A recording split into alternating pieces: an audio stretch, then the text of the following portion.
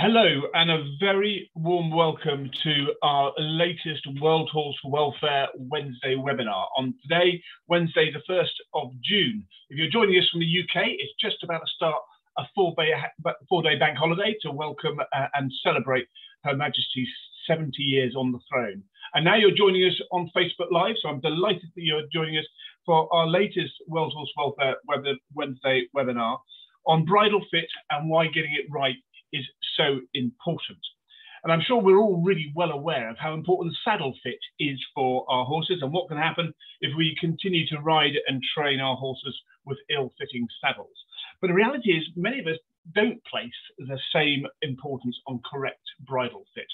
But tonight, I hope we're very much going to change that. And I'm delighted to be joined by Dr. Rachel Murray and Di Fisher, who really are sort of two of the best people to come and talk about bridle fit and why getting it important is so right. And I'll introduce them shortly.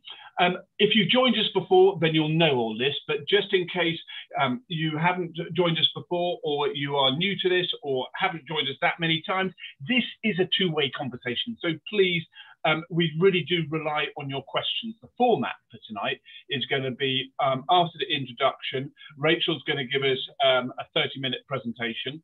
Then Di is going to join us on a structured sort of panel discussion. And then we have at least 20 minutes, half an hour, where the floor is very much open to you to ask questions. So please, if you're joining us on Zoom, use the Q&A function for your questions. By all means, chat to each other on the chat function, but please use the Q&A function for your questions. And if you're on Facebook, then put in the comments section and we'll transfer them across to Zoom. If you're watching on Facebook, then please do share the live video. And just remember, all our webinars tonight, as soon as it's finished, and also all the ones dating back to June 2020 are on World Horse Welfare's YouTube education channel. So please do share that with your friends and colleagues, because in addition to tonight's focus on bridles, we have a whole array of material there. Now, after tonight, we're going to be taking a break over this summer until the autumn, when we'll be restarting our World Horse Welfare Wednesday webinars. So if you've got any topics that you would like us to focus in on those when we start again in October, November time, then please do send those ideas into education@worldhorsewelfare.org. So now, before we get on with the main business, I've just got to share my screen, if I can do that. Hang on, there we go. Sharing my screen, there we go. So this is where you are, bridle fit, why getting it right is so important. And now, poll question, just to get you into the mood, how confident are you at assessing bridle fit? And we've given you 5 options here, from very, reasonably, somewhat, not very, or not at all. This is no test at all. It's just to get a flavour of who is joining us this evening. Also, before I introduce Rachel, I just wanted to say that on the World Horse Welfare website now, we have guidelines of correct bridle fit. Now, this is based on the a text written by Rachel, who has been hugely helpful in pulling this all together. And it's around promoting bridle fit guidance. It's heavily illustrated. It's got a set of recommendations on bridle design and fit. It's based on research, partly done by Rachel, and also on common sense. 16-page document with 3 one-page summaries, as you can see on the slide here. So we'll put a link to that in the chat function. So do share that, because we haven't got it printed. It's just downloadable as a PDF.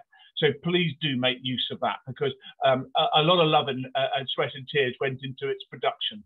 And I want to say thank you to Rachel for all your work on that. And now it is my great pleasure to introduce Rachel, who will be known to many of you, not least to their time at the Animal Health Trust. And obviously a huge expert in sports injuries, equine surgeon extraordinaire, and hugely knowledgeable and experienced in diagnostics, especially MRI. And when I was asking Rachel about quirky facts, she said, well, I haven't got any quirky facts. But then I did ask her, I said, well, she said she's married to a rower.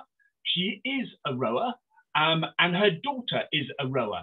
Rachel herself has rowed up to international level, and all of them have been in the second boat for Cambridge University, both father, mother, and daughter, and both father and mother have actually got a blue for rowing. So no pressure on the daughter whatsoever. So that is an introduction to Rachel. So I'm going to stop sharing my screen. And Rachel, I'm going to hand the floor to you. Thanks very much, Rolly. Oh, sorry, Rachel, before I do that, we didn't do the poll question. I always forget this. So there you go. As an introduction we're very split at the top end. About a third who reckon they're very confident, a third reasonably, and a third somewhat. So we'll hopefully get that up the scale more at the top end by the end. So Rachel, sorry for that, over to you. Brilliant. Well, I will go ahead and share my screen, hopefully. And so hopefully you can see that now. Perfect, you're good to go. Excellent, great. So, so I am talking about bridle fit and how we optimize this really for both welfare and performance. As Rhodey said, we routinely fit saddles, but so often bridles are not considered in the same way. And yet horses use bridles in many situations all around the world. Even though we don't think necessarily about how carefully we fit the bridle, actually there are hugely important structures in the head, some of which are not very well cushioned at all, and they need to move and they need to be able to be comfortable. So if we think of the anatomy of the head, there's some important structures which might be in areas where a bridle might sit. So we have the back of the ear, the wing of the atlas. Now the atlas is the first neck vertebra, and it is wide. It's got two wings at the side, and those wings sit behind the ear. So there's often not a very big gap between the back of the ear and the wing of the atlas here. Some horses have a wider gap, some horses have a narrower gap. So that is the area where our headpiece goes, and we need to think carefully about those bits of the anatomy. Now the temporomandibular joint, this is the jaw joint. So that moves all the time with the bottom of the jaw and the part of the head that is at the base of the ear. That is called the temporomandibular joint, and that is constantly moving. And that is, if we look at it, close to the area where the brow band attaches. Attaching close to that from the base of the ear down towards the larynx or pharynx, where the horse swallows and breathes through, is the hyoid apparatus. So the hyoid apparatus is a moving structure, but it consists of bones which come down. One comes into the tongue, one goes into the, others go towards the larynx, and they go up to the base of the ear. So that is close to the area around the brow band and the cheek pieces. Then we've got the tongue. And the tongue doesn't just sit on its own, it is attached to muscles, and some of those muscles and the bones form part of the hyoid apparatus. So the hyoid apparatus not only forms part of the head, but it also attaches to muscles that go down towards the scapula or the forelimb and the breastbone. So we've got muscles that attach actually all the way to the leg that come to the hyoid apparatus. And then we have muscles that flex the head and neck, including the brachiocephalicus, which goes all the way from the head to the forelimb. So what happens in the head is affecting a lot of different structures throughout the horse's body. In addition, we've got a lot of nerves and blood vessels in the horse's head. And you can see these yellow lines represent nerves with the site of the head, of a bridle over the top. So we've got a lot of things we need to consider when we're thinking about the bridle. There have been concerns raised about nosebands and bits, particularly in competition horses. And this has led to introduction of some measurements of noseband tightness in national federations. And this is based on a number of different areas of research which have suggested things about noseband tightness. However, there was originally, and there has been, little discussion about the rest of the bridle because the focus has tended to be on the noseband. The other things that we have been of concern are about oral lesions. So injuries or damage to the inside of the mouth, which have been attributed, or people wonder if these are related to the bridle. In a couple of studies, people have looked at this. In polo ponies, 15% of polo ponies and more than half of racehorses were found to have lesions or damage on the inside of their mouth when they were examined. And in Icelandic ponies, in one study, 62% of horses that were ridden in a snaffle bit had got damage to the inside of the cheek or the mouth or the lips. And in a study looking at Danish competition horses, which are in competition doing a whole variety of disciplines, 9% of those horses were spotted with oral lesions. These are all different studies which have got different aspects to them, but they do suggest that having lesions inside a horse's mouth can occur. Is this because of nosebands or bridle fit, or is it actually to do with dental care? Because we know if we've got sharp edges to the teeth, which occur normally in the horse because they're grinding their food, but if we have these sharp enamel edges, we can end up with ulcers like this on the horse's cheeks. And if horses are not getting routine dental care or good dental care, then it is really common to see these ulcers inside the teeth. So is inadequate dental care part of the problem? In one study, looking at horses actually presented for euthanasia or at an abattoir, 72% of those horses would have benefited from dental treatment. And in another study, looking at 300 horses examined with a little telescope inside the mouth, nearly all of those had got sharp enamel edges. And you can see these sharp enamel edges can easily result in lacerations to the horse's cheeks. And overall, it's been estimated that 95% of horses more than 15 years of age and 70% of horses less could have undiagnosed dental disease. So I think, whatever we think about bridles, the importance of dental care is absolutely essential in all horses. What about other oral lesions that might be associated with bridles or bits or anything else? Trauma to the interdental region or the bars of the mouth. So this is the area between the teeth, so the incisors at the front and the cheek teeth. There is a gap there, which is where the bit sits.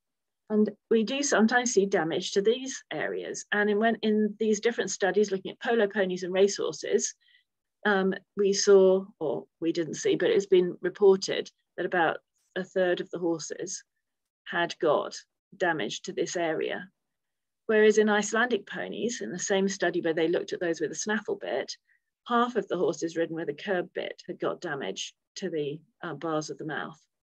Now, this may be due to direct pressure related to the bit, or it may also be related to attachment of the tongue muscles to the bone in the bars of the mouth, which is where it attaches. What about damage inside the corners of the lips that doesn't relate to the teeth?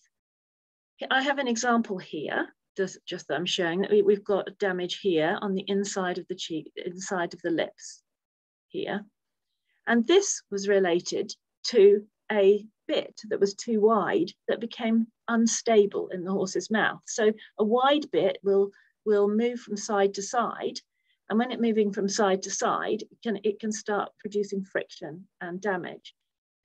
Now, a bit may do that because it's too wide, but it may also be related directly to a poorly fitted bridle, because a poorly fitted bridle can be unstable, and an unstable bridle will lead to movement of the bit in the mouth and can potentially cause rubbing. So stability of the bridle is very important. In addition, from the point of view of the bit, is if the bit is too narrow, particularly on a loose ring, you can end up with pinching of the sides of the cheeks and the lips. So bridle stability is really important. And how does this happen? Well, actually, the noseband can be really important in this. So we can see in a horse that doesn't have a noseband, the bridle can slip around very easily and increase the risk of trauma. Whereas with a noseband, it's more likely to stay in the same place. And there's been a lot of discussion about nosebands being too tight and nosebands being a problem. However, the noseband is not on its own. So we need to think of a noseband, not necessarily as a problem, but a noseband for its positive role in stabilizing the bridle, and also for the fact that that noseband is attached to the rest of the bridle, which is important. When we think about it, you can see that a noseband attaches over the top of the head, whether or not it's attached on one side or both sides, it goes all the way over the top of the head. And that means that this unit of the headpiece and the noseband actually is a fixed unit.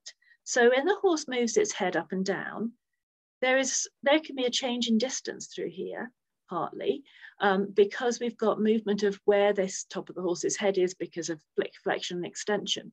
However, there's very little movement in here. So we can end up with pressure over the top of the head and around a noseband related to that.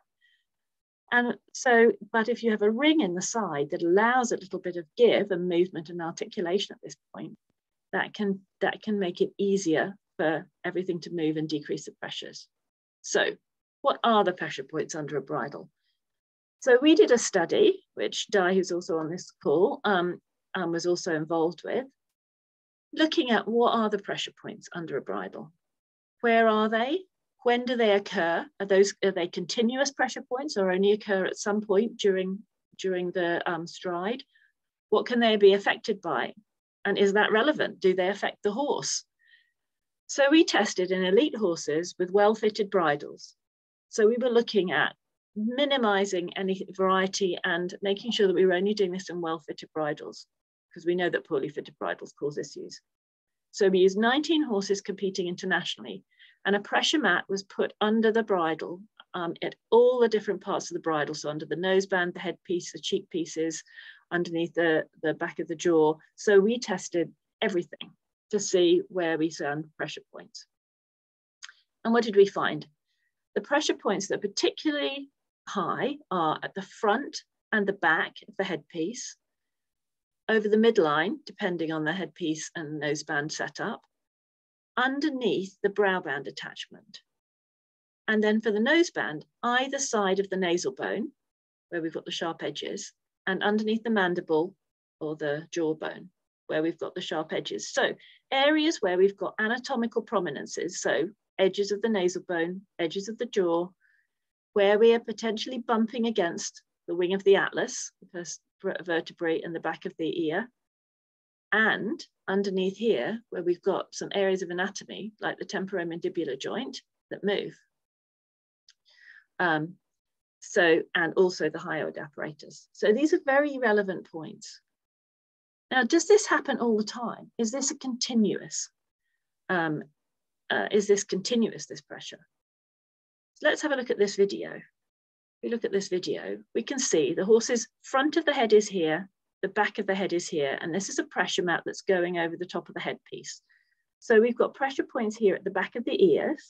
So this is the left ear and the right ear. And these are the points under the brow band attachments. So we can see, as this is a video that's in sync with the pressure mapping here. So as the horse is going over the jump, we've got no pressures.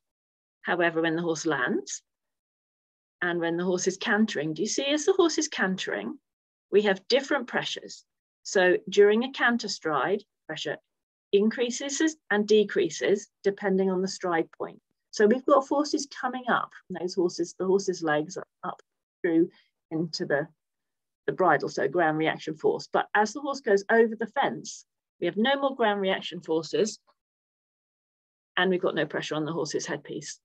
So it's not a continuous pressure point. These pressure points, which do occur, the back of the ear, the wing of the atlas, and underneath the cheek pieces, these are not continuous. What about under the headpiece in trot? So this we can see as this horse is trotting along. The front of the head is away from us, and the back of the horse is behind us. So we've got pressure points at the back of the ear and the wing of the atlas, and then we've got the two bits underneath the brow band. And you can see as this headpiece is quite a wide headpiece, it's a little bit unstable, and we've got pressure on the front of the back of the headpiece as it rocks during the stride point. So again, this is not a continuous pressure, this is affected by the stride. So the pressure points occur at the base of both the ears, at the same point in each stride, and areas of the muscle attachments which flex the head and neck and protract the forelimb. Then we've got a pressure point under the temporomandibular joint, hyoid apparatus underneath the brow band attachment. Now this pressure point occurs independent of the rider and independent of what the horse is moving. So related to things like the horse swallowing. Because when the horse swallows, it moves its hyoid apparatus and there's movement of the jaw. So this is independent of the stride point and the rider. And then we've got potential impact against the edges of the wing of the atlas. So this is affected by the type of a headpiece. If we have a wide headpiece, it's more likely to impact against the front of the atlas because there isn't enough room between the back of the ear and the front of the wing of the atlas. If we have buckles on the top of the horse's head, we found a pressure point, focal pressure points underneath. And if you have a rolled bridle that forms quite high pressures if the noseband is on top of the bridle. And then the noseband headpiece interface. So if we have a standard, well, maybe we could say old-fashioned, but a standard noseband that goes underneath the headpiece, we will often see a focal pressure point right on the top of the head where we've got the line of the noseband underneath the headpiece. If the noseband strap is the width of the headpiece, this may be more likely to tilt forward and back, so you get pressure points at the front and the back. And this is particularly likely if we have a wide headpiece. When the noseband strap goes through the headpiece, then we have real potential for focal pressure points right where this happens. So the location of that, going through the headpiece and the amount of padding can really affect that. Then this horse had spent a long time in a bridle type like this, and right at the point where the noseband went through the headpiece, this horse has got white hairs forming, likely a pressure point, which is where we tend to see white hairs.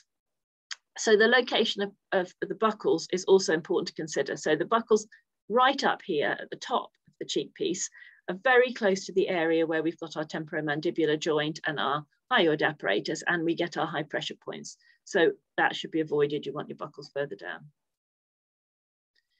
So we see intermittent high pressures that are generated by the horse's movement. In the noseband, we see the maximum pressure in early stance. So when the front leg is coming in to be loaded and is loaded, whereas the headpiece, we get maximum pressure just after mid-stance. So when it's going over the top. Where are these locations of high pressure on the nose, under the noseband? They are on either side of the nasal bone. You can see here, so either side of the nasal bone. We also see greater and lesser pressures at the upper and lower edge of the noseband on the pressure mat. So if the nose is more vertical, more like a dressage horse, then you tend to get more pressures at the top, possibly because we're pulling up on the noseband with the head in that position. And we're more likely to have pressures on the lower end of the noseband if the nose is more horizontal, or a jumping or galloping type of position. It's also affected by the noseband type or features. The stiffer noseband comes out further from the nasal bone, so the pressure tended to be further from the nasal bone. And then the height of the noseband relative to the facial crest is relevant. So if the noseband is higher, close to the facial crest, so that the lump on the side of the head there is the facial crest. If the noseband is close to the facial crest, like we have on the right-hand side here, then it's very little chance for there to be the movement between the top of the head and the noseband because it's pushed up against the facial crest. And we actually found higher pressures and decrease in hind limb movement in nosebands that were pushed up against the facial crest. So you want them lower down. It's not surprising because we have things like nerves coming out very close to the facial crest. It's also affected by noseband features. So the width of the front section. So if we've got a wide noseband, there is more likely to be pressure at the top and the bottom against the facial crest. And and the length of the jaw pad is really important because we need to have padding underneath the jaw. If you have a short jaw pad, then you tend to get high pressure points against the mandible. So padding is useful and may reduce pressure, but depending on its positioning and height, it can reduce stability of the horse's of the bridle on the horse's head. So you have to be quite careful, and it may alter pressure locations just to somewhere else. Tightness of the noseband is important. A very tight noseband means it can't move on the horse's head and cause pressure on the sides and increase pressure as all those pressure points be found. The noseband type. So a conventional cavesson noseband. If it's a conventional cavesson noseband, it may have no rings on the side, and you tend to have no padding under the jaw or over the top. So you could get asymmetric pressures from the leather and the buckle, increased pressures because it may be narrow and no padding, and marked increased pressures if you've got the buckle of that noseband right on the jaw. And this is even more if we've got something like a rope noseband. Again, this is a fixed unit with the headpiece with no rings on the side. There is very little movement of the noseband relative to the head. So if the head moves around, there you have this potential tightness between the headpiece and the noseband with no give. A crank cavesson that has got rings at the side allows more movement of that unit with it articulating, because it articulates at the sides. So we tended to find lower pressures at risk locations with increased padding and potential for buckles to be away from the jaw, and therefore more symmetrical pressure also. For a flash, actually this has the potential for the highest pressure in the most locations, because you've got pressure points underneath all the attachments. You've also got the top, the flash strap pulling the cavesson part of the noseband down, and the top of the noseband being pulled up by the headpiece, so that you get even more pressure at these locations. The top of the noseband increases pressure and the headpiece increases pressure when there's a pressure mat on there. So flash strap at the attachment, the buckles and the chin will all have potential pressure points. So flash, a poorly fitted flash or a flash that is not well designed has a potential to increase pressure in both the headpiece and the noseband. What about a drop noseband? This, with the rings at the side, allows articulation and tends to therefore have lower pressures. However, if this is positioned too low, below the end of the bone on the nose here, then we can actually get constriction of the nostrils. So it's very important that this is positioned in the correct place. A Mexican grackle has an opportunity to articulate at loads of different areas, and actually therefore seems to produce, if well fitted, often the lowest pressures of all the noseband types underneath it. But if this is poorly fitted, there are multiple locations where we can get high pressure points. So one of the things, having looked at these pressure points and seeing where we do get high pressures, was an attempt to design a bridle to actually prevent this and decrease some of the problems that we see. So this bridle here has got a central, in order to increase stability, has a central wide area, so it's less likely to slip around the horse's head, with narrow sides to fit in between the back of the ear and the front of the facial of the wing of the atlas, the bone. So this is narrow to fit in that area. Then this area where it splits into the cheek pieces and the noseband attachments and the throat lash is lower down. So it's away from the area of some of the pressure points and increases stability. Having the noseband attaching on both sides of the head makes it more likely to have a symmetrical pressure and avoid the midline pressure over the top, because we don't have a single strap running over the top. Then adding padding at pressure points or above pressure points to lift the bridle off the horse's head where we would expect to have a high pressure point. So where we'd expect to have a high pressure point underneath the, around the hyoid apparatus and temporomandibular joint, there's a pad here above that, so the bridle is off the horse's head at that point. Then also for the noseband, padding in the middle, so it lifts the bridle off the area where we've got where we've got the nasal bone. So these high pressure points at the sides are aimed to be decreased, and large rings at the side to allow articulation. So there's padding in lots of different places. So then, does that make any difference? So then what we did is we tested this bridle and looked at both the pressure underneath it and the movement pattern. So, so we have pressure and the movement pattern of the horse.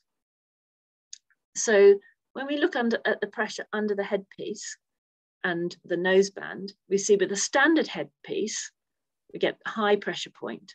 Whereas with the modified headpiece, with the padding and the different shape, we've smoothed out that pressure considerably. You can see here the standard pressure, the headpiece, the pressure under the headpiece of a standard and the modified, and you can see how much less there is. Same thing with the noseband. So really high pressures here at the edges of the nasal bone on this area here, under the standard noseband, and then the modified noseband, this is considerably decreased. And does this have effect on the horse? What we found is that with the modified bridle, with the padding and the different shape and the increased stability, the modified bridle compared to the horse's own standard bridle, which was a well-fitted bridle, there was significantly more forelimb protraction, so they reached forward further, significantly more carpal or knee flexion, and significantly more tarsal or hock flexion. So made a significant difference to the way the horse is moving. So why? So what we hypothesized, or we thought might be happening, is that in a standard bridle, there's potential for interference with muscle attachments. And those muscle attachments flex the head and neck, and they also protract the forelimb, bring the forelimb forward. They affect the tongue and also the hyoid apparatus, which is attached to the sternum and to the scapula, so the breastbone and the shoulder blade. So all of these can be affected by high pressures over these areas. So with the modified bridle, we think it's potentially what's happening is it's improving forelimb movement, allowing the horse to lift the withers and lift the core, stabilize the core, and improve hind limb flexion secondary to that. So you wouldn't expect just pressure points around the head to make that much difference, but it absolutely did, and very repeatably, and we showed that. So bridle design is really important, but a perfect bridle design is only good if it fits an individual horse. So it's really important that a bridle is fitted for an individual horse. The whole bridle needs to be assessed, including the bits, and the anatomy of the horse needs to be considered. I mean, if we look at these four horses here, they all have different shapes of their heads. So what about the horse's anatomy? A horse with a large crest, this little stallion had a big crest, and he had very little space between the wing of the atlas and the back of the ear. And his bridle used to consistently fall off. It literally just would fall off. But sometimes that can happen, but it's more likely that the bridle will be pushed forward against the back of the ear, which then causes significant discomfort to the horse because it's being pushed forward by the large crest and the wing of the atlas. So it's not surprising that some of these horses start shaking their heads and resisting contact. When we look at the combination of a bit and the bridle, a bit that's got a long shank, so a long area down here, you can create more forces on it. So if there's a long shank and a long area between the bit and the attachment to the cheek piece, when this is pulled back, this pulls the cheek piece down and forward. So a long shank and a long area between the side, between the bit and the attachment to the cheek piece will actually pull the bridle against the back of the horse's ears. Again, potentially causing discomfort and resistances, head shaking, all of those different things. And again, the height and fit of the bits, as I showed earlier, is really important. Not all horses have symmetrical faces, just like we don't. So looking at a horse's head, this horse, if we look at the top of his eye to the base of his ear, definitely different. And his noseband used to slip around to one side all the time. So he needs a bridle fitted. It's individually fitted to account for the fact that he is asymmetrically shaped through his head. Other anatomical challenges to noseband fitting. An area that is short between the mouth and the facial crest can be a real challenge. So this horse has a lovely long space between his facial crest here and the corner of his mouth. So we've got loads of room for a noseband, no problem. However, this horse has a much longer mouth and shorter area here. So we have very little space. And similarly here, very little space between the noseband and the bit. And the result of that is we get squeezing of this, of the skin in this area. And so sometimes you end up with rubs and sores because you're not able to, because you have a bridle design with a wide noseband that just doesn't allow fit. So having features that are narrow at the side or narrower noseband, all of those things need to be thought about in horses with this conformation. And this is even more exaggerated when a horse has fleshy cheeks, like some cobs, some warmbloods have really thick cheeks. So this is bunched up even more and causes a problem. And it's not just for a double bridle, this is for a snaffle bridle for multiple different types. So the other thing to consider is the shape between the front and the back. So the top and the bottom of the head. So the nose at the top, the distance between the nose and the mouth, and the difference between the mouth and the bottom of the jaw. So these three horses have different shapes. So this horse is much more equal between top and the bottom. This horse is longer at the top and shorter at the bottom. This one is even longer at the top and shorter at the bottom. So the nose relative to the chin. So the length of the noseband going over the top and around compared to where its attachment to the headpiece is can make a really big difference. So if this horse had a very a short nose noseband attachment at the front, then we're going to end up with the part of the cheek piece of the noseband coming straight against the back of his eye. So fitting is important there. We've also got things that may be anatomical prominences temporarily. So for example, this horse has got a lump at the base of its tooth, and in a young horse you may have a lump as the teeth are growing in, and that if you put the noseband right over the top of that, then you're going to end up with a big pressure point of potential resistance and discomfort for the horse. This is a CT of a horse's head, and you can see this horse has got a thickened area of the mandible, the jawbone on this side. So there's going to be a different pressure point on the noseband as it goes around here. So this is a cut across where my blue line is that shows how it's thicker on this side. So we need to consider that in relation to padding and pressure and so on when we're thinking about the horse's head. Then we may have individual problems that need to be really taken into account, or maybe accounting for why a horse has discomfort in its head. So this horse, this is the temporomandibular joint, the joint of the jaw, and you can see this horse has got damage to it. So it's got osteoarthritis, it's got arthritis in this joint on one side. So it's going to have discomfort potentially on one side, which we need to consider, and maybe part of why it may resist. This horse obviously has a fracture of the hyoid apparatus. So this is the hyoid apparatus, the bones that form part of that, and you sort of fracture on one side. So that's not a good thing. And again, here we have got damage at the attachment of the nuchal ligament. So this is the top of the horse's head, the base of the ear. So this horse may end up with discomfort in relation to the headpiece.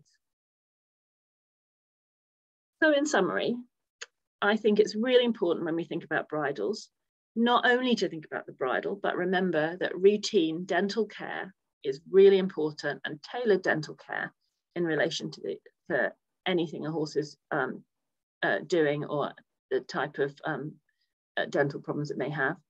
Noseband tightness and bit type are really important, but they're only a small part of the jigsaw, and it's vitally important to consider the whole bridle. So fitting of the entire noseband bridle unit is vital for welfare and performance. And there's real opportunities now to use current knowledge to guide recommendations for bridle fit. And that's where I think World Horse Welfare has been absolutely groundbreaking, really, in going forward and saying, and providing information for everybody to access, to start thinking more about bridle fit. There are some papers that we've published that would be potential if you want to look at those further. But probably your best resource at the moment is the World Horse Welfare bridle. guidance document, which you'll be able to access online. So that's it. Back to Rowley, I think. Rachel, thank you. That was brilliant. I could listen to you all evening. Fascinating stuff. Lots of questions coming in. Just remember, if you're on Zoom, you can upvote those questions. So please, by all means, put your own question in, but if there's one there you really like, then please just upvote them. And Alana's been working very hard in the chat function, and we also put it on the comments area of Facebook for the references that Rachel made during her presentation, and which are also included on the guidance document, which we've also put in the chat function. So listen, I'm going to introduce Di. Di Fisher is brilliant to have Di, but in order to do that, I've got to share my screen again. And there we go. Now, we don't have a picture of Di, but we have Di in person, so it's even better. You know, someone who obviously, Rachel comes from that veterinary clinical practical perspective, and Di, as well as a riding perspective as well, a very qualified and experienced rider, as is Di, but she comes from as a master saddler, master saddle fitter and bridle fitter, competed to a very high level, been involved in horses in all sorts of different guises.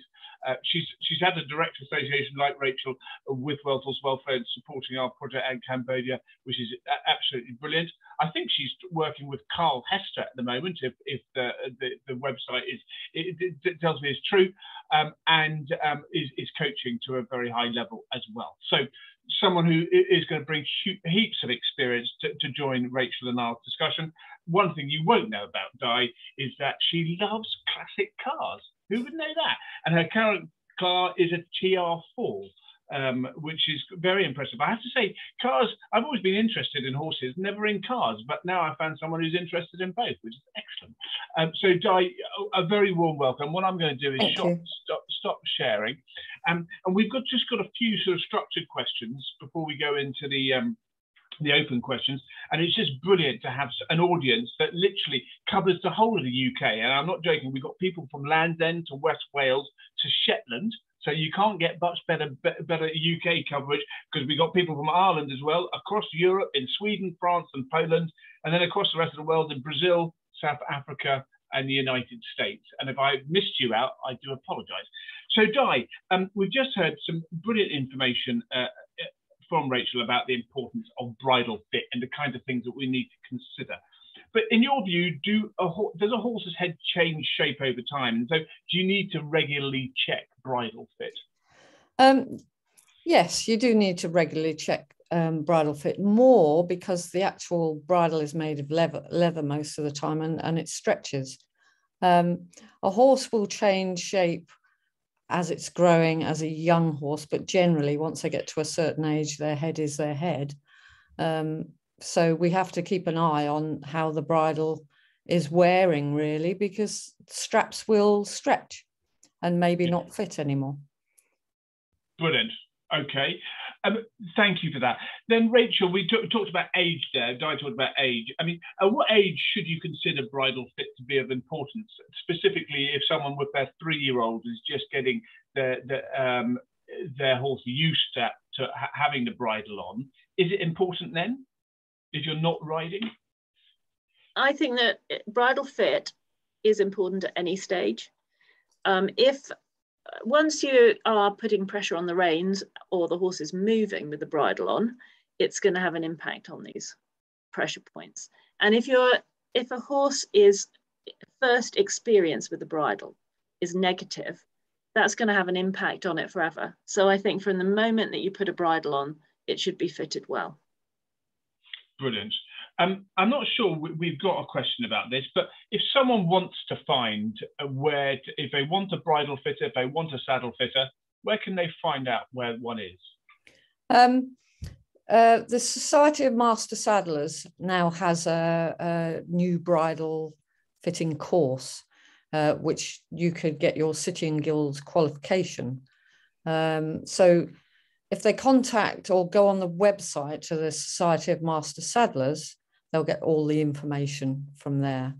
Brilliant. So there you go. We always play a game of trying to get the team to go and rattle up sort of references, but we'll put the website address in the chat function for you.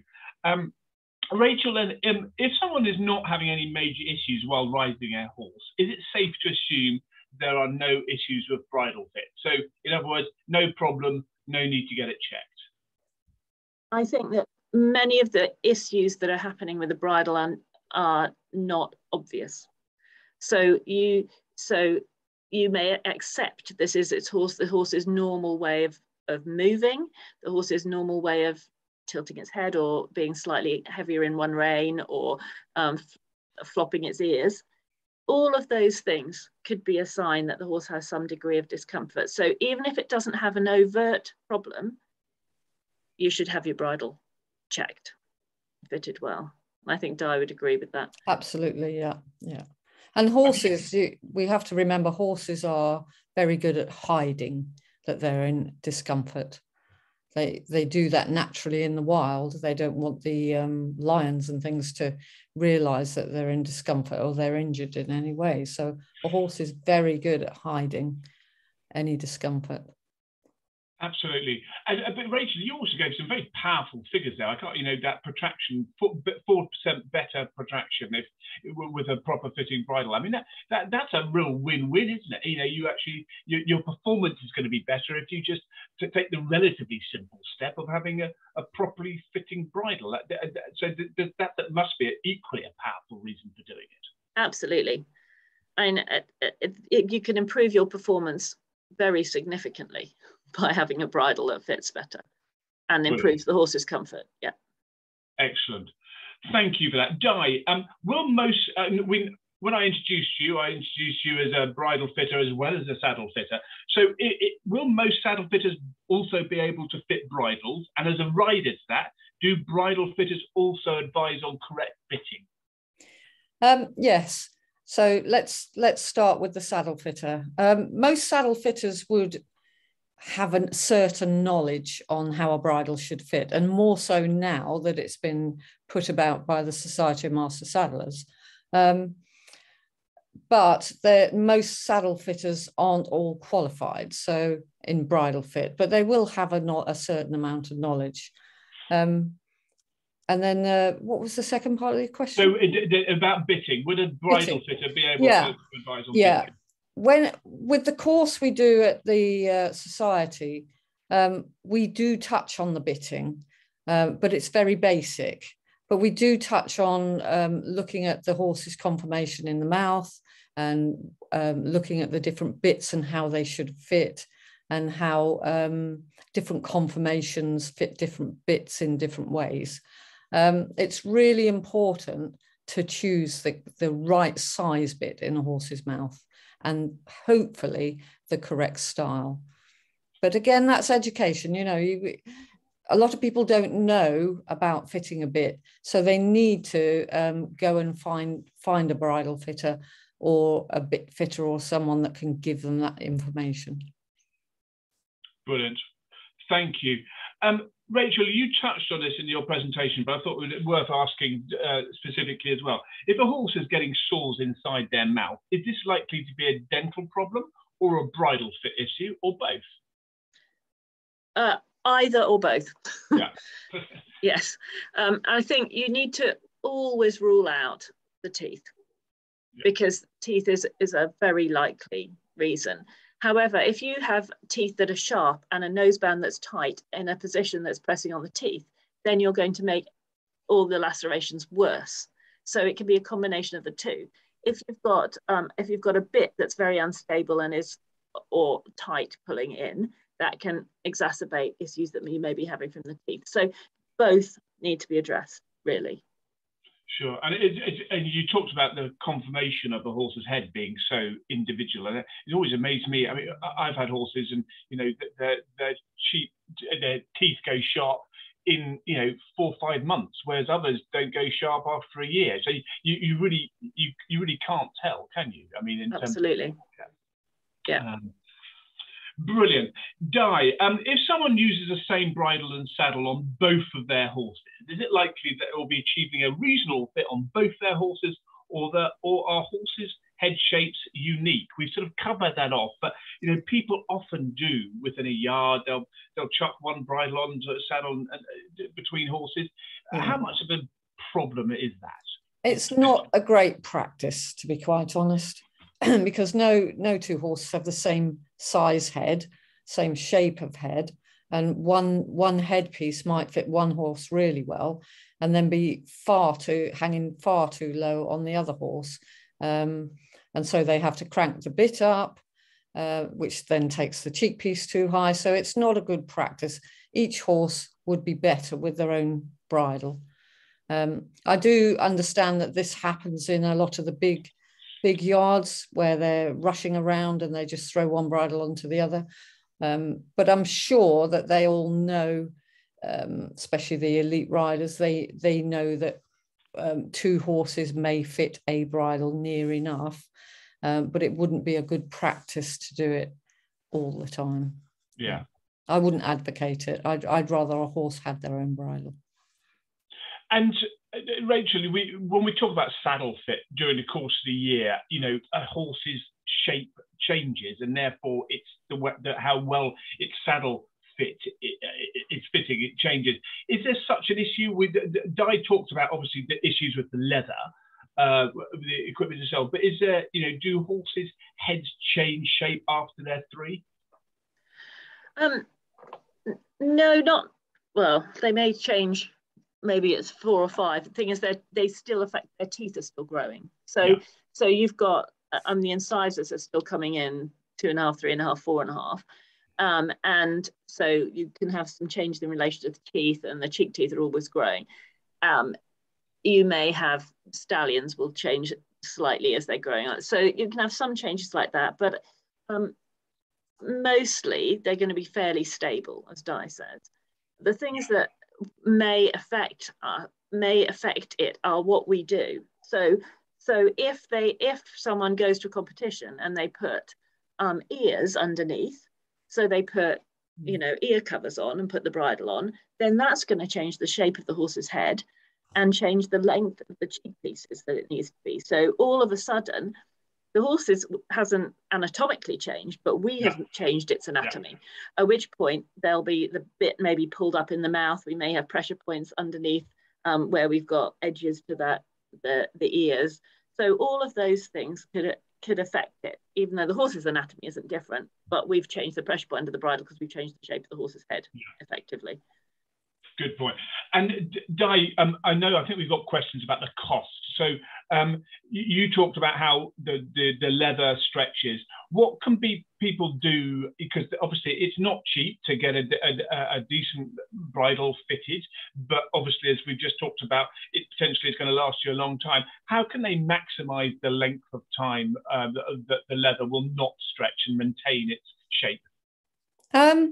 Well, most of the manufacturers nowadays are aware of how much leather stretches anyway. And when we're talking about nosebands, crank nosebands, for instance, they will put the straps on the back and not make them too long to begin with, because they know that they are going to stretch. So quite often you'll find when you first put a noseband on, it might feel, oh, it's a bit short or a bit tight, but it's not. It's going to stretch within 2 weeks of being ridden in. That will stretch a little bit. It's usually about 1/2 inch to 3/4 inch over its lifetime that it may stretch. Cheek pieces, only if they're pulled up tight, will stretch. Otherwise, they're usually okay. The head pieces can stretch, and the nosebands can stretch a little bit, the straps on the nosebands. The best way of dealing with that is not to oil them, but to use balm. The balm seems to keep them from stretching too much, whereas the oil, when it soaks into them, makes the leather more floppy and allows it to stretch more. So I would advocate caring for them with balm rather than oil. Brilliant. Oh, well, thank you. Well, there you go. I have to say, I did not know that. So balm rather than oil. That's really helpful. Thank you, Di. Listen, now we're going to open up to you guys, and there are lots of questions coming in, but please do, if you've got a question, put it on the comment section of Facebook or on the Q&A tab for Zoom. And if you're on Zoom, please remember you can upvote those questions. Lindsay's asked, Rachel, and I think a few others might have asked as well, what about pressures applied in bitless bridles? The pressure underneath the nose part of a bitless bridle is actually huge when tested with the pressure mat. So it's much higher pressure than you would have under a normal noseband, and it's sort of an off the scale pressure. It's really high pressure. So it's yeah, go on. Sorry, go on. So when you are applying pressure on the reins onto a bitless bridle, then the area that you are applying the pressure to is generally over the top of the nose. Yeah. The pressure underneath that part between the front of the bitless bridle and the nose, that pressure on a pressure mat is massive. Yeah. So, and Di, then, in terms of bridle fit, then if that's the case, then, you know, obviously it doesn't have a bit, but often people think that a bitless bridle is better because it doesn't have a bit. But what Rachel's saying is actually it's applying significant pressure, which makes fit even more important. What's your experience of fitting bitless bridles, and how proficient would be most bridle fitters be around bitless bridles? We all have trained on certain bitless bridles. Obviously, you have to because it is a bridle. Yes. But what I would advocate, and we have talked about this within our bridle fitting group, pad the noseband out more over the bony parts of the nose, which will help to reduce the pressures a little bit. The pressures were, as Rachel mentioned, off the scale. We were quite surprised at that. But the only way you can relieve that is to pad the noseband out at the front and the back. And also it depends what bitless bridle you're using as to where the pressures are, because of the way the bridle is used. There are so many different styles of bitless bridle that pull down on different areas of that nose. So you have to be aware of when you're using it. Maybe if you don't understand the bitless bridle, you need to get a bridle fitter out to tell you where the pressures are on that particular bitless bridle. But I would always advocate padding the nose front and back to over the bony parts. Brilliant. Okay, thank you for that. Lucy's asked, can riding in a rope head collar or other head collar cause similar problems re pressure points? Rachel, what's your thoughts on that? Yes, absolutely. Anything that's, so a rope is a small structure, it's a cylindrical structure that is actually putting a much more focal pressure on than a flat piece of leather. So if you are putting pressure on a horse's head, if you're riding it, then well, whether or not you're riding it, if you're leading it, you've got it and it's pulling away from you, or you've got it on a lunge, or you've got it in anything else that's attached onto its head. If you've got a narrow rope, actually the pressure is much more focal. And if you've got a head collar or a unit that is held over the top of the head and around the nose in some format, you're still going to have the same type of issues. But it depends how you are applying your pressure to that. Is it just standing in a loose head collar out in the halter out in the field, or is it being ridden and guided and moved or led or lunged or pulling a cart and being driven that way? So what it's doing will impact the pressures. If you're galloping, you're going to have more pressure under your bridle or your head collar or anything else than you are if you're walking, just because of your ground reaction forces. So it depends what the horse is doing. Yeah, brilliant. So in both those questions, you know, what might appear sort of initially welfare, better, but is not necessarily the case. So it's about thinking it all through and making sure what's right for your horse. I think I'm going to ask Di this, but both of you are conflicted by nature of the question, but I love the question. It's on Facebook. If you thought your horse had a problem with its head or bridle, would you start with a dentist, a vet, or a bridle fitter? Di, what would you say? I think get the teeth looked at first. I would always probably get the vet first, because you've got to find out, is there a problem in the horse's mouth first? If the horse is resisting or shaking its head or doing something awful in the bridle, then we need to know why, and if there are any problems inside the mouth or any rubs on the head or any soreness around the head before we start to fit a nicely fitted bridle to it. So again, if somebody rings up and says, oh, I'd like a new bridle because my horse isn't going very well, you've got to ask all the questions first. Why isn't your horse going very well? What is your horse actually doing? Now, if that horse is doing something awful, then I would suggest the vet has a look first, make sure there's nothing untoward going on, and then fit a nice fitted bridle. And sorry, go on, Rachel. I was going to say, I totally agree with that. I think that it's what is perceived as a bridle or bit problem is very often a sign that a horse has discomfort elsewhere on its body. So it isn't always just the head. So that's where involving a vet who will be able to examine its teeth and also the rest of its body. I see many horses who shake their head, rear up, open their mouth, stick out the tongue, have real issues with performance or contact, that actually when we block out a lameness or reduce a pain in their back, that disappears. Yeah. So it is working out if your horse is healthy or if it has a reason that it might be painful. It's got to be your first thing. Yeah. And if that is eliminated, then definitely, then I would involve a bridle fitter. Absolutely. Yeah. And you've talked quite a few times about the importance of dental care.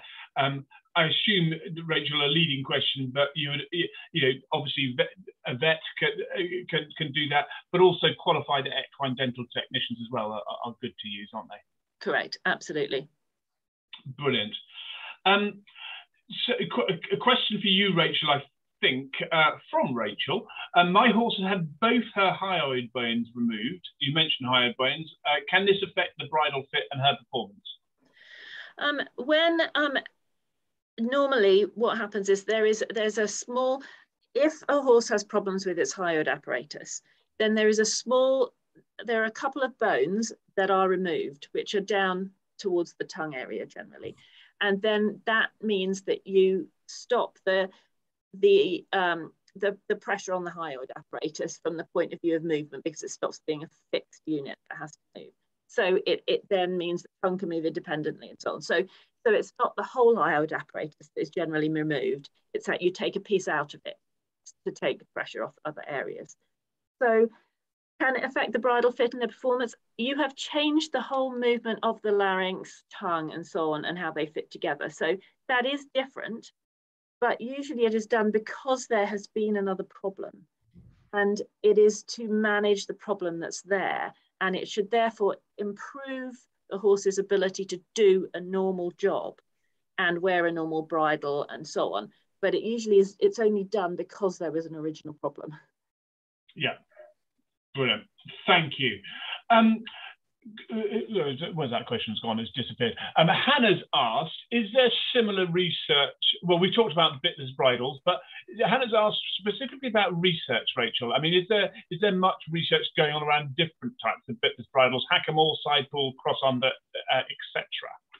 Well, there has been some work in the past, particularly with the cross under bridle and so on, that have looked at things and looked at how horses move and what effects it might have. As far as the pressures, we have not published it, but looked at pressures under a few different bitless bridles. But I don't know that there's any other current pressure mapping, unless Di knows of anything that I don't know about. No, the bitless bridle actually needs more research, I think. Yeah. I can't find any. So Morgan's asked a question here, Di. Hello, I'm interested in your opinion on bridles with setback headstalls, such as the DIY on Difference bridle. I believe this headstall sits on C2, C3. What's your thoughts on that? I like the fact that it's not nowhere near the base of the ear or the atlas, really. I've not honestly had a lot to do with them myself. I know a couple of show jumpers that use them and say they're great, but not done any research on that particular type of headstall. So I can't really answer it other than to say I don't have a problem with it. And I do know a couple of people that think they're great and their horses go well in them. So until we did some research on it, I couldn't really comment on that. Brilliant. Rachel, any further thoughts on that? No, I think if you've got a horse that has got a very small space between the back of its ear and the wing of the atlas, you have a challenge to put something there to keep it comfortable and turn its head and so on. So I think there's a real potential benefit to one that does that, but it does change the directions of pressure and angles to different things. As Di said, we haven't tested it from a pressure point, so we don't know what happens. But if you've got a horse that has a problem or has pain at the insertion of the nuchal ligament, anything like that, you could see a real benefit to moving everything back there. Yeah, brilliant. And Kurt, I think it's Kurt who has asked Rachel about new research currently ongoing. You obviously raised a couple of papers that you've been involved in. And references to that are in the World Horse Welfare guidance, bridle fit guidance. But are there any existing research projects going on that might come out around bridles or bits in the near future? We hope so. So that's a provisional yes, I think they call that. Great stuff. Thank you. Watch this space. We'll certainly let you know when that happens. Hannah's now asked, is there research regarding measuring the pressure points of the bit in the mouth and or difference in pressure among different types of bits? Di, have you got any thoughts on that? I think Hilary Clayton did some research on bitting where they had a horse on treadmill. Do you know about this, Rachel? Yeah, she'd use fluoroscopy, so use like live X-ray to look at what happened of the interaction between the tongue and swallowing and the bit for different types of bits, and when they put a contact on the bit. Yeah. So they didn't do pressure mapping, and that's quite hard because to keep a pressure mat in a horse's mouth and without changing the anatomy and without it chewing it and swallowing it and getting irritated, is unless you actually had sort of pressure on the bit itself, it'd be quite hard to do. But yeah, Hilary Clayton did some really interesting stuff looking at what happened to the bit and how the horse moved it around and what affected it. Yeah, I think you could Google Hilary Clayton's research and perhaps you'll find something on it. But I found it very interesting, actually. It showed the way the bit actually moved in the horse's mouth when there was contact, and how a nutcracker type bit could touch the top of the upper palate, and how a bit with a lozenge sat in the mouth when the horse was walking. It was really interesting. So you might be able to find it somewhere if you Google it. It'll be quite a nice day. The team, we have to set the challenge to Janet so she can go and find a link. We'll see if we can do that. And if we can provide a link, we certainly will. Very, very interesting. It really is. Yeah. Brilliant. Okay, thank you for that. a lot of questions still about bitless bridles. So I know we've covered it, but just these specific questions. One from Facebook. Rachel, to you first. Do the principles of correct bridle fit apply in the same way to bitless bridles? Yes. Yes, absolutely. We haven't got to the short answer questions yet, but there you go. And Joanna's asked, Di, looking at bitless bridles for my youngsters, what advice could you give? Just basically to go through the same process as you would with a normal bridle. Make sure that the base of the ears are clear and there's a cut back headpiece. Make sure the atlas has got a small cut back if you can. Just look at your horse's conformation and make sure whichever bridle you decide to go with fits well with the conformation, because there are a lot of bitless bridles out there, different styles. So you would need to probably go to somebody who fits bitless bridles and try a few different ones. Brilliant. Thank you for that. Vivian's asked, and Rachel, you talked about nosebands, no nosebands in your presentation. Is it better for a horse to have a correctly fitted, appropriate noseband rather than no noseband at all? It will stabilise the bridle better, for sure. So in your view, generally, it would be better to have a noseband? Yes. And is there any situations that you've experienced where actually not having a noseband has been the answer? A horse that may have an injury or particular area where you can't apply pressure for some reason, even if it's for a temporary period of time. Di, do you have any? No, I mean, to me, most horses learn to open their mouth without a noseband eventually. They may start quite quiet, but eventually when you do a lot more with them, they learn to open their mouth. If a horse is opening its mouth, the bridle is going to be moving on the top of its head and the bit is going to be moving in the mouth. So for me, I would rather have a noseband, not tight, but a noseband around the face to encourage the horse to stay still in its jaw, rather than fight against the bit. They don't use nosebands in the Western world.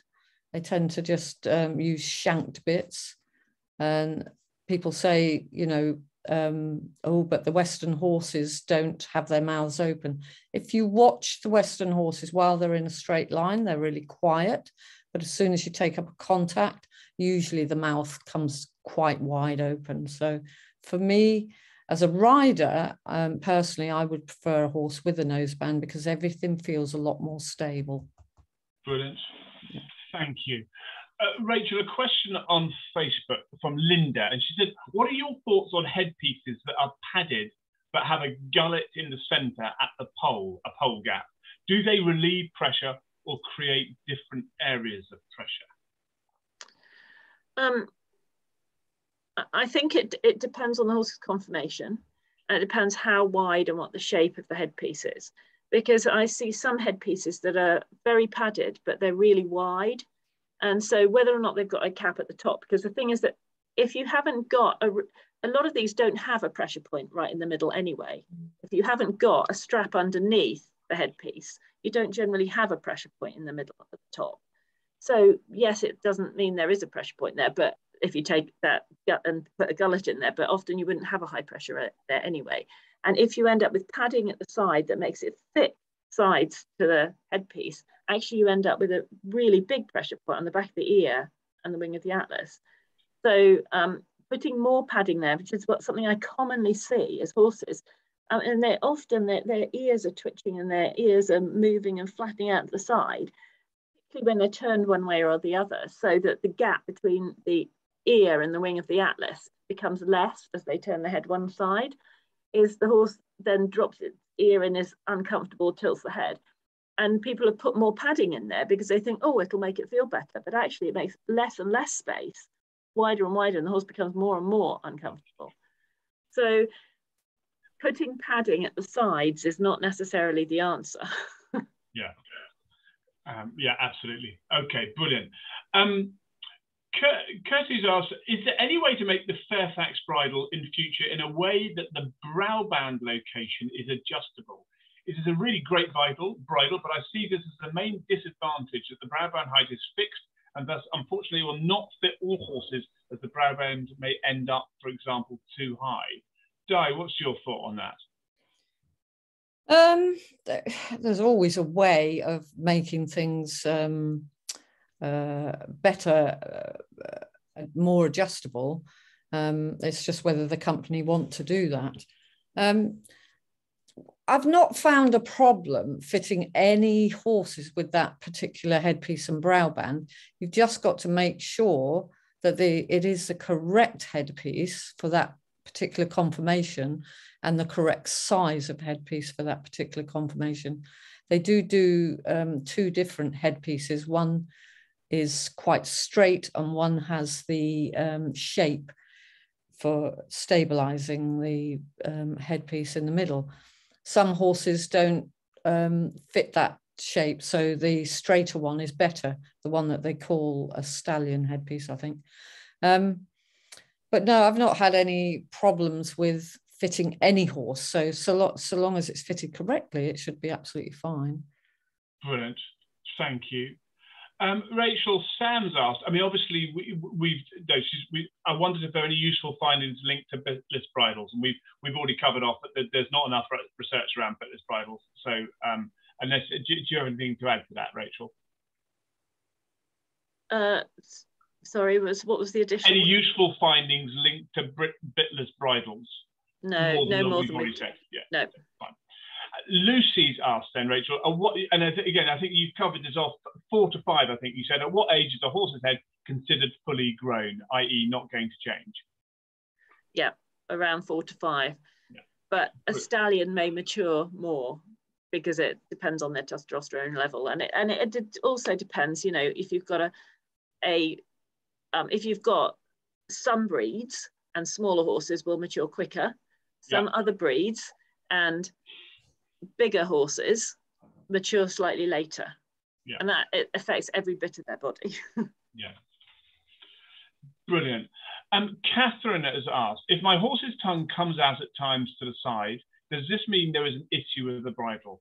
Teeth have been checked, no flash, lovely soft leather, elevated bridle, currently in a Myla Comfort.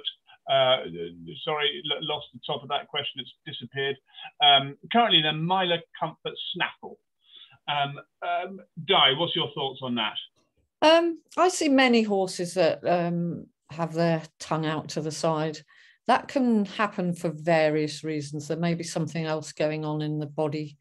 It may not be to do with the mouth. But one way of correcting that with some horses, it does work, is a bit with a port, which directs the tongue to the center. Either a port or a bit that just gives the tongue a bit more room, but allows the tongue to be put into the center. It's hard, I don't know how to describe this, but where the bit goes up like a port, but it's more to relieve room for the tongue, not we wouldn't call it a port, we call it a tongue relief bit. Sometimes that just focuses the tongue to the center and stops the tongue going out to the side. But usually if the tongue's going out to the side, I'm sure we might bring Rachel into this because she'll know from a veterinary point of view, but there can be other things going on in the horse's body. Brilliant, thank you. Rachel? Yeah, absolutely. Some horses, it is just a habit. Whether it is something that was a discomfort issue early on, and that they've learned to do that, and that's why they do it. But for other horses who have started to develop putting their tongue to one side, it can be a sign of discomfort elsewhere in the body. Sometimes it's tension because they'll bring the tongue back, and when they bring the tongue back, it then gets moved around into a position to the side or over the top of the bit, and it may come back because of what they're doing with their larynx and pharynx, or to do with the hyoid apparatus and discomfort in other parts of the body. Brilliant. Rachel, I'll stick with you. Hannah's asked a really interesting question here. If equal amount of pressure is applied on reins for bitted and bitless bridles, and for the bitless bridles you measured massive amounts of pressure on the nose, wouldn't the same amount of pressure be on the bit instead of the noseband on the bitted bridle? Well, the thing is that when you apply pressure to the bit in the mouth, that is then dissipated to some degree through the headpiece, and then you've got a noseband that's separate. If you've got, and the amount of pressure you apply through the rein should only be the amount of pressure to achieve what you're asking the horse to do.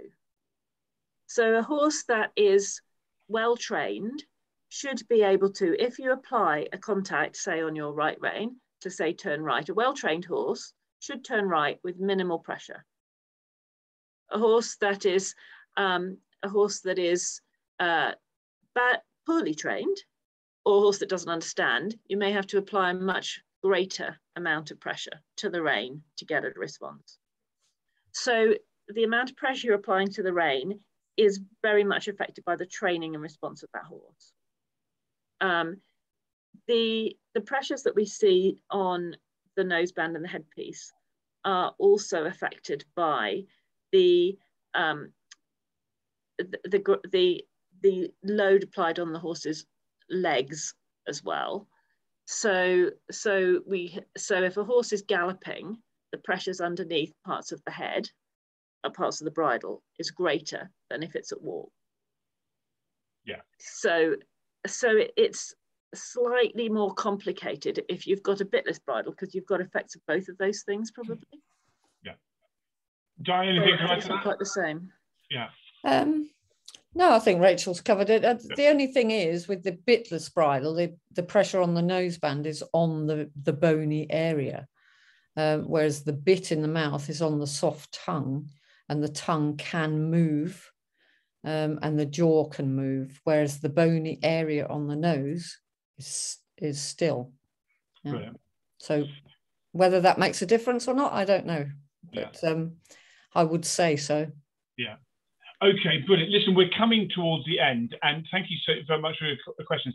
Aga's asked, where is the guide available to download? Hopefully we've answered that, but we will certainly put a link back in, put it in the chat function again, as we will all of the references that Rachel talked about earlier. So we'll put those back in the chat function for you. We've got a question here about costs. And I think, Di, this is one for you. For those who do not have over £200 to spend on a bridle, what are the best makes, or what can the average horse owner do to make their horse's life more comfortable without spending the earth? Yeah. There are many manufacturers out there now that have changed the way they make their bridles. They've got anatomical headpieces on them now. Most of the cheaper bridles now have anatomical headpieces. So it's a case of looking at all the different types of bridles within your budget and trying to find a bridle that is going to suit the headpiece is going to suit your horse's anatomy and the noseband. The headpiece and the noseband shape are very, very important. You can add a little bit of padding under your noseband at home. You'd have to check if you're competing, you'd have to check your particular discipline as to what the rules are for that. But there are lots of things you can do yourself just by putting a little bit of foam under the noseband at the front and the back will decrease the pressure a little bit and help your horse. Or just Google all your bridles with the ones that are within your budget and pick a nice shaped headpiece that isn't going to come forward onto your horse's base of the ears. And that's about looking at your horse's conformation. Yeah. And most places you can go, you can, if you go for a saddle fit anywhere and they've got a shop, ask, could you just sit a headpiece on your horse's head to see? We allow people to do that at our shop all the time, because no one bridle fits every horse. Yeah. Okay. Brilliant. I think we'll need to wrap up, but Rachel, a question from Layla on Facebook. What are your thoughts on Micklem's style of bridle? Well, it was designed with an idea to reduce pressures. So that the concept behind the design is good. But I don't know that there has been, that they did pressure mapping when they did it. So the idea was a good one. Some horses do go better in that than they do in a standard bridle, but there are some areas of pressure points underneath it that can cause an issue with some horses, and Di may be able to comment. Yeah, I mean, the Micklem bridle works slightly different, doesn't it? It's the noseband is slightly attached to the contact, really, isn't it? So you've got, when you take a contact on the bit, you're actually taking a contact on the noseband as well. The head region, they do have a little bit of a shape and a cutout, but not a lot of padding up the top of the head, which I'd prefer to see a bit more padding. So yeah, I mean, I did look for some research on that and couldn't find any, but they do say it was based on reducing pressure. And I just can't find any research on it, so I don't know really. Yeah. Yeah. Brilliant. Listen, we've almost at the end. As ever, you know, the two of you have covered so much, really wonderful practical guidance. So thank you for that. Di, having heard all of we've spoken about, what would be your sort of final thoughts, your key take-home messages? Basically, to look at your horse's conformation a little bit more. Be aware of your horse's conformation on the head, whether your horse has got enough room for a noseband or needs a narrower noseband. All that sort of thing can make your horse a lot more comfortable. Look at your headpiece that you use, and just look at the bridle you're using and see if you can do anything just to help your horse anymore, you know, to give it a bit more comfort. Excellent. It's good to look into these things and learn from them, and then you'll start to understand how a bridle works with the conformation of your horse. Yeah, that has come through clearly, especially with Rachel's presentation, breaking it down part by part. Rachel, what are your final thoughts? I think remembering the whole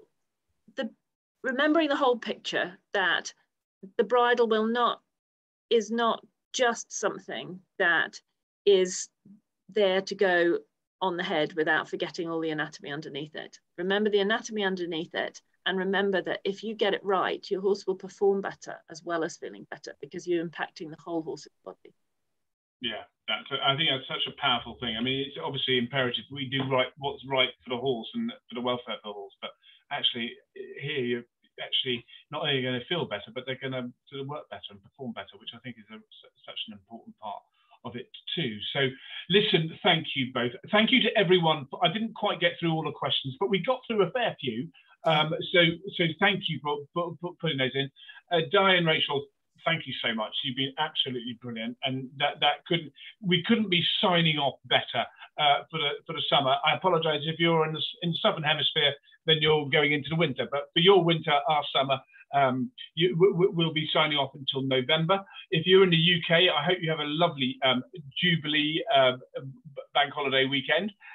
Remember, for those, when we start again in November, please do email education@worldhorsewelfare.org with your ideas.